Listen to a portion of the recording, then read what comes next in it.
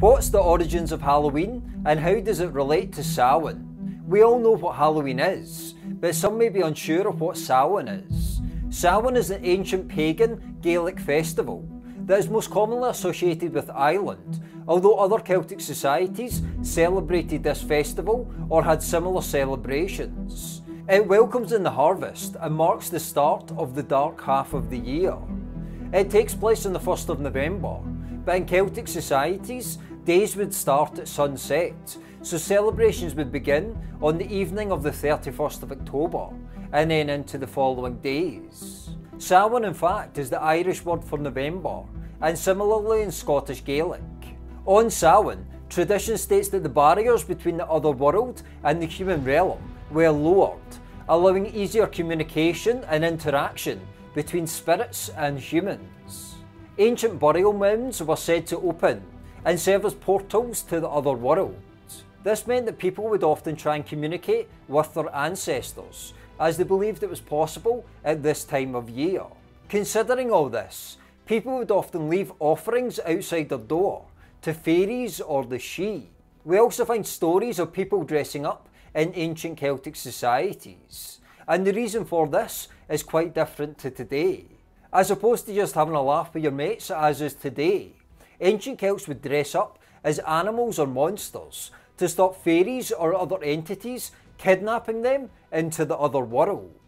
Amongst many ancient Celtic societies, Samhain was the most important of 4 fire festivals, and it took place at the approximate midpoint between the fall equinox and the winter solstice. In ancient times, after the harvest work had been completed, Celtic communities would often join local druids to light a massive community fire that was sparked using a wheel, a representation of the sun.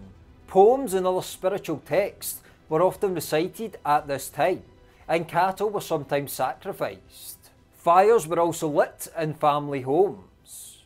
Some ancient sources describe Samhain as a mandatory festival in many communities, lasting 3 days and 3 nights, and failure to participate was sometimes punishable by death. Now, for many today, Halloween is a good excuse to get steaming with your mates. In ancient times, it seems that they did have that element as well.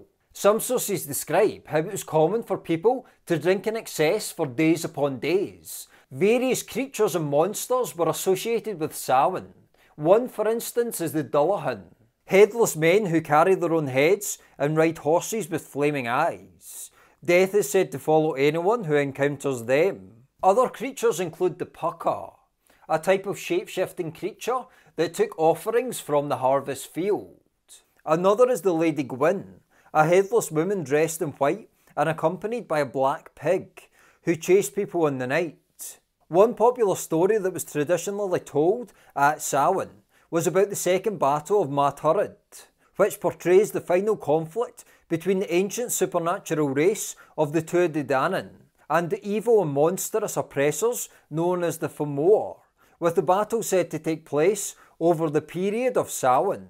Although there are differences between Samhain and Halloween today, arguably Samhain is one of the chief inspirations for Halloween, although there is some controversy around this subject. One of the reasons for this is that Samhain is a pagan festival, and it is often celebrated today by neo-pagans. In ancient times, however, Western Christianity may have somewhat frowned upon Samhain. Samhain, however, at its core, is simply an ancient Celtic festival. Halloween is a contraction of All Hallows Evening, and it is celebrated on October the 31st, on the evening of All Hallows Day or All Saints' Day, a great feast in Western Christianity on November the 1st, which celebrates the saints of the Church. All Souls' Day, or the Day of the Dead, takes place on November the 2nd. In the 9th century, the Western Church endorsed November the 1st as All Saints' Day, with All Saints' Day seemingly celebrated at various times in the years prior to this. Some make the argument that this was an attempt by the Catholic Church to usurp Samhain, which by its nature was a pagan festival. Regardless of this, many argue that Halloween is essentially a fusion of Samhain and these Christian days into some sort of a melting pot of a celebration that we call Halloween today? Please let me know your thoughts below. Have you ever celebrated Samhain? And what do you think are the true origins of Halloween? Like I say, let us know in the comments below.